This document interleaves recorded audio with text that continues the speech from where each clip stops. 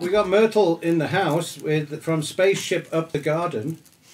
It always looks like Myrtle's in the spaceship up the garden because she's got the spaceship coming out the top of her head at the jazz farm. So maybe Myrtle can bring us up to a bit more date with the facts and the figures and stuff, because Myrtle, your team is absolutely pumping it this week. So welcome back to the Hotbox from the garden. Thank you for not having your dressing gown on tonight. That's a pleasure, but I have got a very small puppy sleeping next to me. Oh, yay!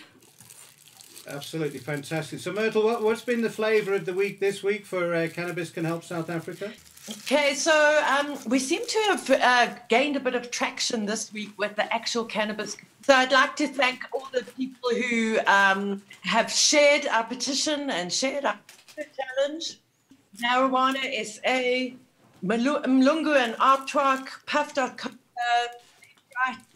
they've all been participating. But I'd just like to shout out to those people who are just there on the edge, but they haven't quite jumped into the campaign yet. So where are you? Green Thumb, Green Room, Violate, JCC. I'm going to give you all a call very soon and you can jump onto the campaign. Yeah. So this week, I suppose our biggest news was that we put out a very big press release. And we're gaining a bit of traction in the media.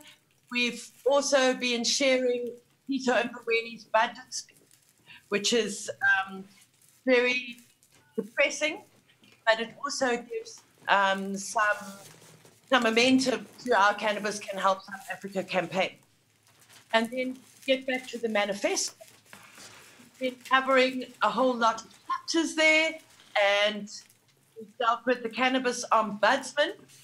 You know what the Cannabis Ombudsman is?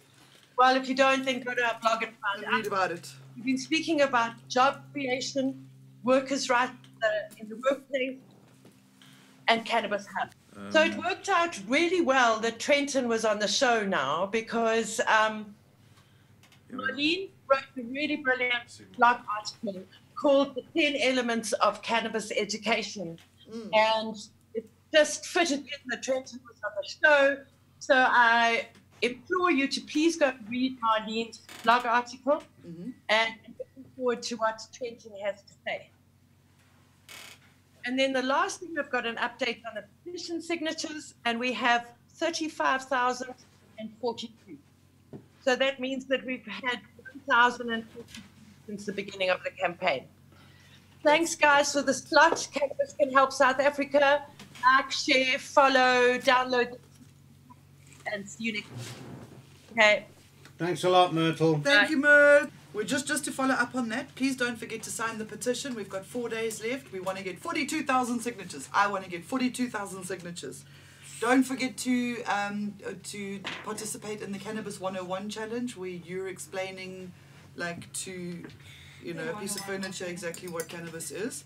And then we also have all the cannabis words t-shirt challenge. Yeah, they're pretty funny. So just look into the camera, name all the words you can think of for cannabis in less than a minute if possible, and finish it with Cannabis Can Help South Africa. Send it to us in our blog about the t-shirt challenge. There is a link to send us English uploaded into a drive. Have you done this before? No, never. Isn't there a